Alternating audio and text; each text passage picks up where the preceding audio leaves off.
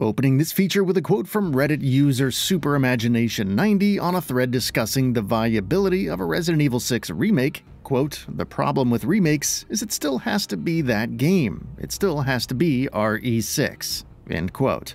Looking at Resident Evil's most divisive entry in isolation, ignoring the developer's recent home run with the RE2 remake and new games in its storied survival horror franchise, you'd have to agree with SuperImagination90. Resident Evil shouldn't be remade, its convoluted story blighted by bloated campaigns, its finicky cover system underlined by subpar gunplay, a travesty considering RE6's identity shifting to full-on action shooter, and its over-reliance on QTEs make it one of the most derided games in existence. A modern iteration of Resident Evil 6 could sharpen gunplay and eradicate the QTEs for sure, but that story will need some serious fat trimming, and even then, it'd still be the same mediocre game. But imagine for a second a Resident Evil 6 remake was confirmed. What if the original game would succeed in a modern reworking? Leon Kennedy's campaign, easily the most survival horror-like of the four, might be worth saving and expanding upon. The C-virus strain and its capability to metamorphosize some of the series' most horrific creatures was admittedly a high point. RE6's broad cast of iconic characters banding together to halt a global threat was certainly compelling too. There's potential here, and despite the execution failing back in 2012,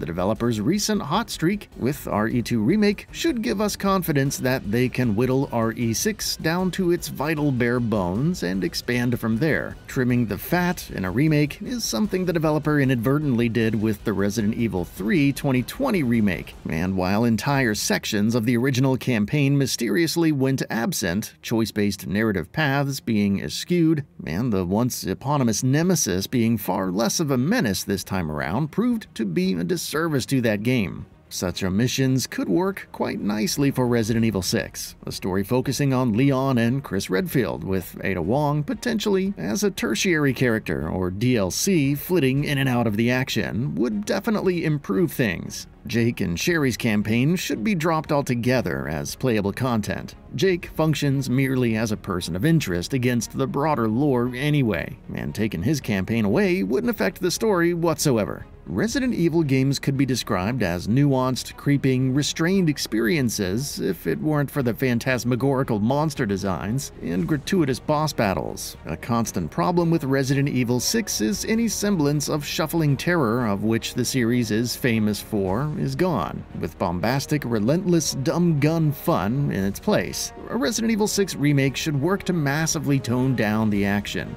Resident Evil Village, for example, straddles the line between action and dread very well. A Resident Evil 6 remake should mirror this, and Leon and Chris's campaigns are the best way to achieve it. Perhaps, while we're on the subject, the story shouldn't center on the global unleashing of the C-virus, but instead explore the consequences of its threat, with our heroes fighting desperately to stop its mass release rather than it already being upon the world via a series of bombastic missile explosions. There is an elephant in the room that hasn't been addressed yet, and that is Resident Evil 6's insistence on cooperative play. As you'll likely remember, each of our heroes are flanked by supporting characters. Helena Harper for Leon and Piers Nivens for Chris, but their inclusion feels more about keeping in step with 6's predecessor, which saw Chris Redfield shoot his way through Africa alongside Shiva Alamar, than something necessary. Co-op was intrinsic to gameplay, but it wasn't deployed to anywhere the level of its counterparts of that era. Plus, and this might be conjecture, Ada Wong's campaign indicates how much cooperative play was shoehorned into RE6. Now, as controversial as it sounds, a Resident Evil 6 remake should do away with cooperative play altogether. The series has shown that companions appearing momentarily during minor phases of the overall game can work quite well, so perhaps RE6 should go down this route. It'll certainly help the gameplay and the story be more focused, which is something it desperately needs. Should these major changes mentioned be implemented into a Resident Evil 6 remake, then we're looking at a different game, aren't we? Going back to our Reddit user's comment, at this feature's outset, a remake still has to be RE6. Well, these alterations are fundamental overhauls, which begs the question if it could still be classed as a remake. Is there not scope for the developer to reboot RE6 instead? A story of global conspiracy, a horrifying virus strain,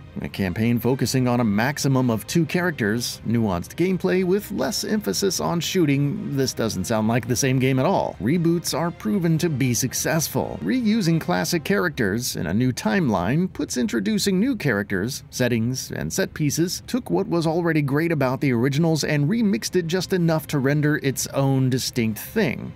There's a wider argument at play here too, and that is the implication that the developer should instead plow their efforts on new stuff. Well, barring a Resident Evil Code Veronica remake, which arguably should have happened after Resident Evil 3, this stance is easy to agree with. Maybe when all is said and done, Resident Evil 6 doesn't deserve a remake, seeing as it wasn't a stellar entry in the RE canon to begin with. RE6 was released 12 years ago too, and we've all seen the backlash Naughty Dog fared with their remake of The Last of Us, although negativity in that case rested on the fact that the game had already been remastered along with it being similarly young to Resident Evil 6.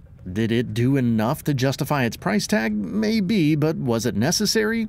Not so sure. There's likely more out there who would prefer to see a third entry in The Last of Us, and this is probably the same by the point in Resident Evil's remake schedule. In 2019, we had an admittedly excellent remake of an already incredible genre-pushing game in Resident Evil 2. And the well-received Resident Evil Village is already 3 years old. The time is now for a fresh entry. Of course, rumors abound of a 9th Resident Evil game. One that's been in the works since 2018 is labeled as the developer's most ambitious to date, and is whispered to have the largest budget of any Resident Evil game thus far, coming in 2025. The developer, of course, can work on more than one Resident Evil title at a time, without diluting the content of either, but should they go down the rebooted route with RE6, it'd surely start to get too convoluted to fit into series canon anyway. Perhaps RE6 is best left in the dustbins of history, an action-adventure curio that's always been better served as being a spin-off than a mainline entry.